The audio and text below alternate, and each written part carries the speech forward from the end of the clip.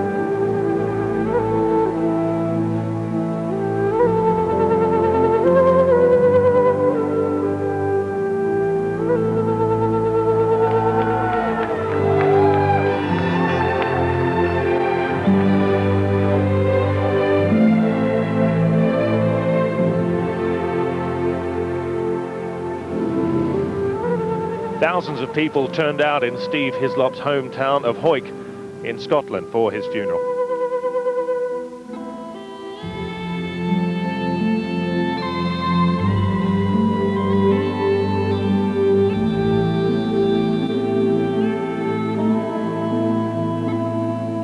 Needless to say, news about Steve has affected so many people around the circuit.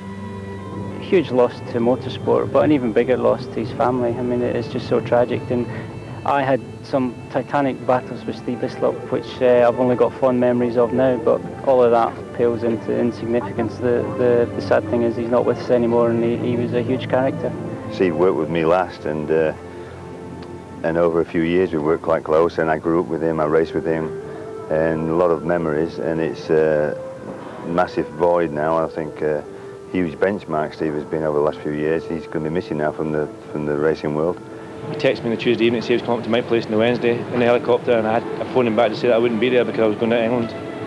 And I go down and do a bit of testing, and then just find his test, and to be told this, it's just unbelievable. Still unbelievable. Well, we just couldn't believe it, you know, when I heard on Wednesday. You know, just especially in something like that, Steve's done so many different things, doing the TT, 24-hour racing, and a lot of dangerous sports, and something happens like that, it's, you know, it's unfair, really. I turned the phone on Thursday morning just to see if there's any messages, and the thing was just racked full of messages. I thought, oh Christ, what sound. So the first one was awful news about Steve, and then I didn't realise what that was, and then I went through, and then I realised, and my blood ran cold, you know. It was just horrible. He's a good friend, you know, and obviously it's very sad for everybody, mostly for his family. When I first moved onto a superbike in '99, he was like so helpful to me, you know. He used to make a point of coming over to see how I was getting on because he was on the same bike, and, you know, he'd run through what gear he was using and suggest some different tyres to try, and, you know, he was just an absolutely spot-on bloke. He was a great guy and really good fun. Would wear his heart on his sleeve, say what he meant, which sometimes got him in trouble, but, you know, I marked him up for that because it was nice to see a bit of honesty where a lot of people just toe the company line and won't say what they believe. for me, he was a real big help, because especially from me coming from the same town as Steve from Hawick, and we kind of spoke the same lingo in a way, and knew the same people from back home, and so we kind of gelled straight away. And Steve's experience was, you know, second to none, really. He was so natural. He just looked amazing. He was great to follow. Actually, I used to love following him because there was no drama. He was all so smooth. Every corner, every bump he knew, and it's just his mind just must have been a computer, really. It just reminds me of Schumacher, that kind of thing. It's how he could relay the information even to me, and it helped so much.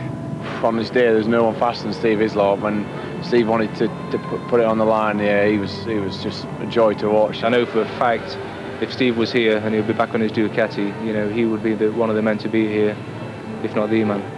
He was a genuine nice bloke, you know, and he will be deeply missed. I think he was definitely a Scottish hero, and I think that's really will be remembered. When you go racing every weekend, you're in a sort of a scenario where things may happen, so when it happens outside racing, it's really shocking. So it's just so sad, and it's really sad for his family and his two young boys.